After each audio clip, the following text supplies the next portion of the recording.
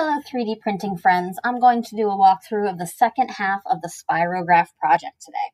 So last time I made the base of my Spirograph, the big outside part. So I went through all these directions and made the base, and I'm going to pick up here starting with that interior part. So on my Tinkercad dashboard, I'm going to find the project. I don't want to create a new design. I want to pick up where I left off. So here's where I left off. And I'm going to click Tinker this because I want to continue working on it. Okay, and remember I got my base and it's all aligned, it's all grouped, I've got the gear, everything looks good. So I'm going to pick up the directions over here. And remember, if you follow these directions exactly step by step, you will have a working Spirograph. Okay, so first it's telling me to bring in a cylinder and change the dimensions.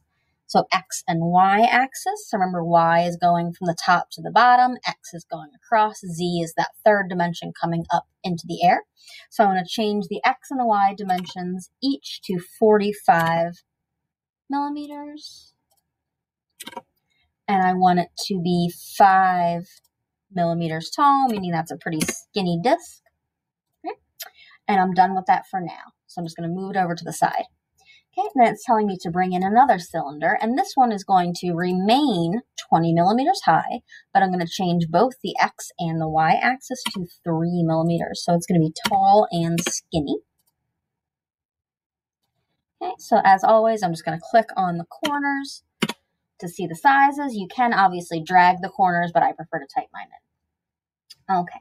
I'm going to need 16. This is going to be the holes, so 16 holes total. So I need to duplicate it 15 times. So I've got the one original. I'm going to duplicate it 15 more times. Okay, so I can use Control V on my keyboard, or I can just go up here to this duplicate button. Okay, so I have 1. This is 2, 3, 4, 5, 6, 7, 8, 9, 10, 11, 12, 13, 14, 15. And the directions are telling me to move the holes so that I can see all 16 of them. The directions have it in this nice array. You can make it a nice array, or you can just spread them all out. And the reason for that is so that you can keep track of how many you have used and what number you are on. So I'm just going to spread them all out, and I'll know I'm finished when that last one moves as well. And again, if you have it in that nice, neat array, columns and rows, it might be a little bit easier to keep track, but that is up to you, however you want to arrange them.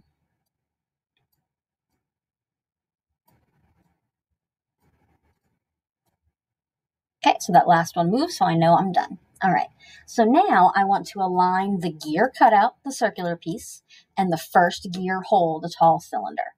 So how I like to do this, because there's going to be a lot, I'm going to take one, I'm actually just going to throw it right in the middle, and then I'm going to make sure I have 2 shapes. So I've got the gear and the gear cutout and the first hole, and I'm going to align them. And again, I'm just going to make sure that I'm matching up these align handles based on my directions. Now, we usually group things right away, but look, there's more directions. Move the gear cutout, and you must be in home view. So if you have zoomed in or you have done anything else, you want to make sure you click that home view button, or else this next part won't work. Okay, it's telling us to move the gear cutout, the circle part, left in the negative direction 4 millimeters, forward in the negative Y direction 3 millimeters, and move up in the positive Z direction 2 millimeters. Well, that might not make sense, so there's this lovely hint right underneath. It's telling me to select the gear cutout and then push the left arrow key 4 times. And I'm going to make sure I count as I do that. 1, 2, 3, 4. Next, it's telling me to push the down arrow 3 times. 1, 2, 3. And now it's telling me to hold Control and push the arrow key up 2 times. And if you're on a Mac, you're going to hit the Command instead of Control. So I'm going to push Control, and I'm not going to let go. And I'm going to push my arrow key up 2 times. 1, 2. Now it's showing us what it should look like. So I'm going to group it first. So I'm going to make sure I have both. I'm going to group it. So now the top looks right. And if I go to that front view, I can see that it matches that picture as well. So it's always going to have a picture of what it should look like. All right, so now I'm going to do the second hole.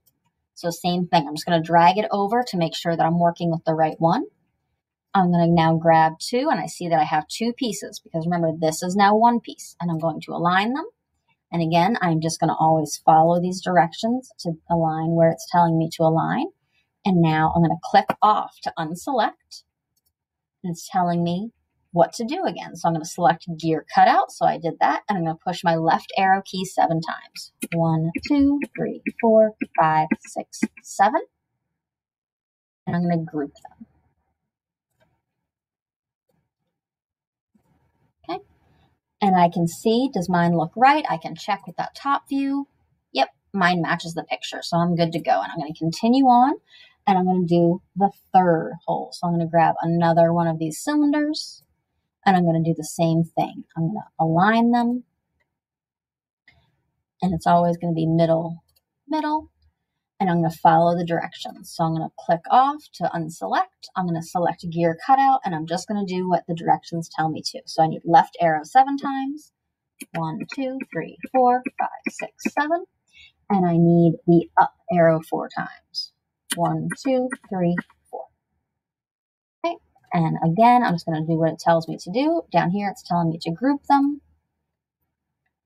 Mine, if I want to check on the top view, yep, so far mine still looks like the book, so I am in good shape to move on to the 4th hole. I'm just going to move this over my work plane a little bit. So I'm going to grab another cylinder. I'm going to do the same thing. I'm going to align them. I'm going to align them middle, middle. It's already aligned in the bottom. I'm going to select the gear cutout, and I'm just going to follow the directions. So left arrow 5 times. 1, 2, 3, 4, 5. Up arrow 8 times. 1, 2, 3, 4, 5, 6, 7, 8. Okay, I'm going to group them to make sure it looks right. And I'm going to look at the top view. And yep, so far it looks pretty good. If it wasn't right, I would just undo that grouping and fix what needed to be fixed. So I'm going to regroup now. Okay, so I'm going to move down to the 5th hole. So we are 1/3 of the way there.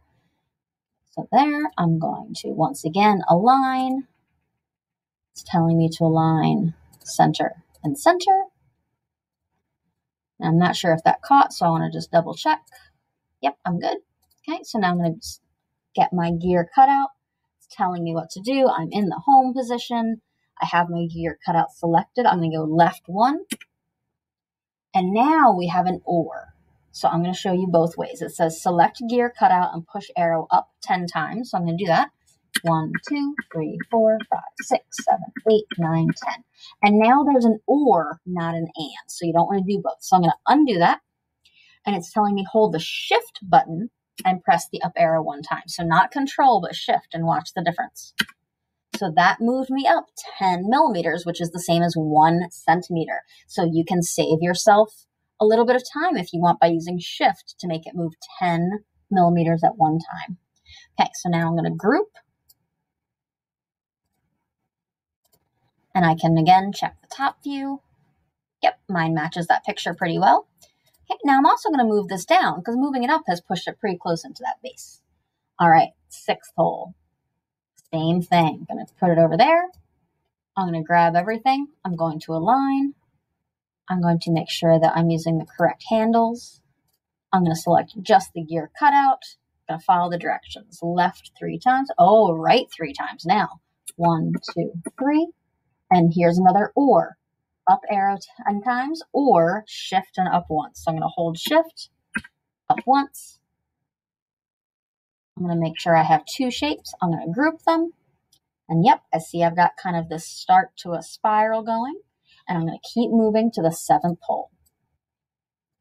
Okay, so I'm going to grab everything. I'm going to align it. Middle, middle, bottom's already there. Okay. I'll make sure I'm in my home view. I'm going to grab my gear cutout. And I'm going to follow the directions. So right arrow 7 times. 1, 2, 3, 4, 5, 6, 7. And up arrow 9 times. 1, 2, 3, 4, 5, 6, 7, 8, 9. Okay, I'm going to group it. If I'm unsure of myself, I can check on that top view. Yep, looks pretty good. So I'm going to move on to the 8th hole. And anytime you need to move your gear cutout, you can move your gear cutout to get some more room. Okay, I'm going to grab another one. I'm going to align it. Okay, and it's still middle, but checking is not going to hurt anything. I'm going to grab my gear cutout, and again, I'm going to follow the directions. And I see an or again, not an and. So right arrow 10 times or shift arrow 1 time. So I'm just going to use my right arrow 10 times. 1, 2, 3, 4, 5, 6, 7, 8, 9, 10. Now I have an and. So remember, this was an or, not both. Okay, and now I'm going to push my arrow key up 6 times. 1, 2, 3, 4, 5, 6. Okay. Now I'm going to group the gear cutout in the 8th hole. And that whole thing is now part of the gear cutout. Okay, so I'm going to move on to my 9th hole. So I'm going to grab another one, throw it in there, grab everything to align it, unselect, make sure I just have that gear cut out, and then follow the directions here. And there's another or. Remember, it's or, not and.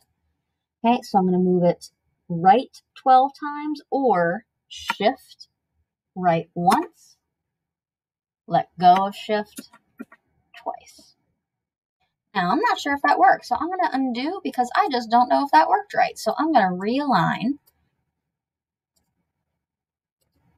and I'm going to try again because if it doesn't work, I want to make sure I'm doing it correctly. So shift, there, that time I saw it move. And then 2 times, 1, 2, and then up 3. 1, 2, 3.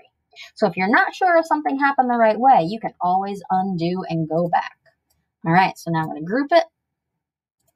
And look how far I've gotten. So that goes really, really fast once you get into the habit of it. Okay, so now I'm grab another one on the 10th hole now. So I'm going to grab it. I'm going to align it. Center, center.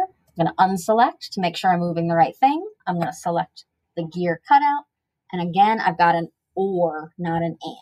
So I can push the right arrow 13 times, or I can hold shift and right arrow once, and then 1, 2, 3. Either way for a total of 13. And then I'm going to go down 1. Boom. Okay. So now I am going to group all of that because I want to make sure everything moves as one piece.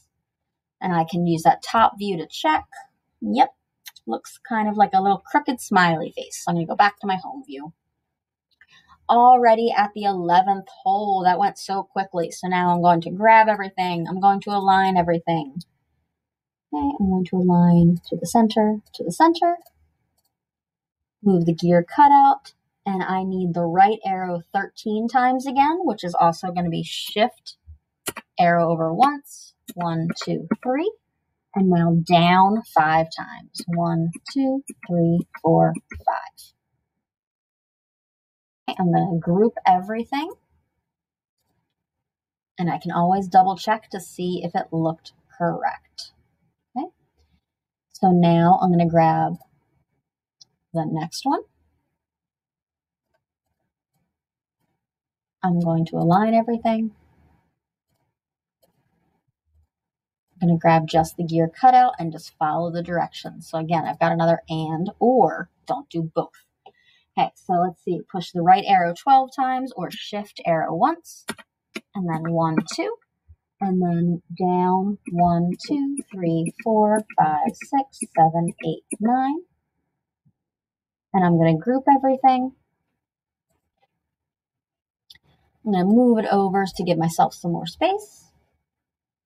Okay, and I'm already on that 13th hole, so I'm going to move that one over.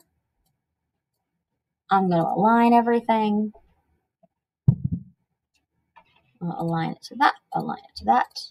Okay, I'm going to select the gear cutout, and I'm going to push the right arrow 10 times.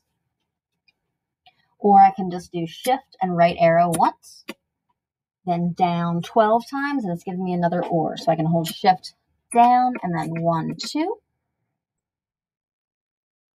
I'm going to group that. And as always, if I want to check, I can just go right to that top view, and yep, looks like it's in the right spot. So I need to go back to my home view to keep working on this. Okay, so we are already at that 14th hole. Okay, so I've got that one. I'm going to put it over here. I'm going to align them. I'm going to align it there and there. And let's see, we're just going to follow the directions again. So I want to make sure that I have just the gear cutout, and it says right arrow 8 times. Okay, 1, 2, 3, 4, 5, 6, 7, 8. And then down 15 or shift down, and then 1, 2, 3, 4, 5.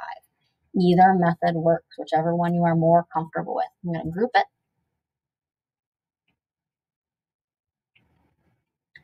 All right, 15th hole. We want to grab them. We want to align them. And I know I'm supposed to have 16, so I must have miscounted. So I'm just going to duplicate this one more time and put it out there. Okay, so now we're going to double check because I don't remember if I aligned, so I'm going to align it.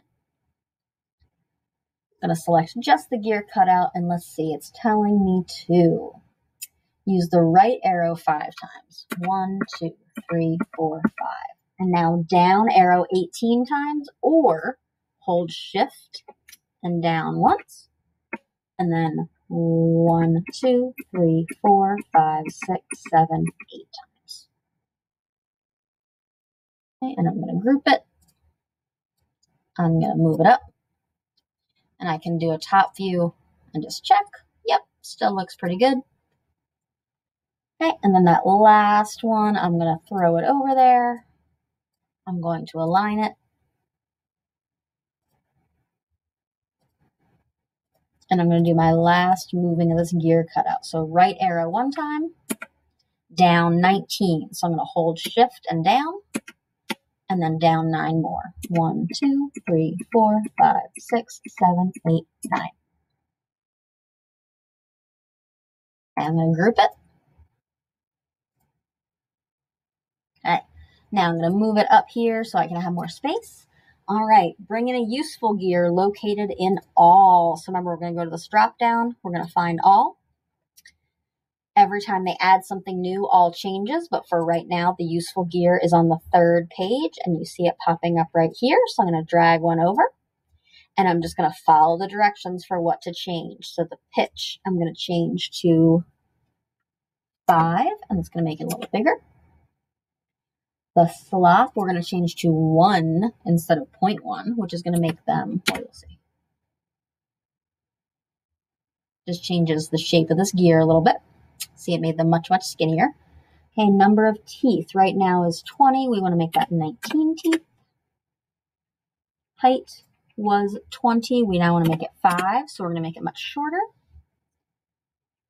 And that bore diameter is currently 6. We want to make it 0.01. So remember, this right here is the bore diameter, and we're just going to make it very tiny.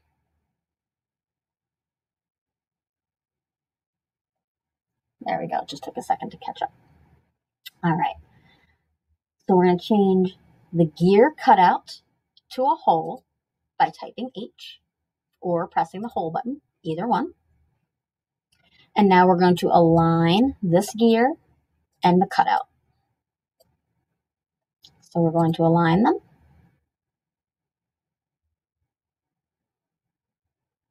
We want to align them in the center. It's already down. Okay, and now we're going to group them. And remember, that's going to turn it all into one piece. Okay. And then it's telling us to align the base and the gear, which is really just an extra step, but we can do it anyway. So we're going to align the base and the gear. Center, center, down. And now your spirograph is ready to print and use. Thanks for watching. Bye.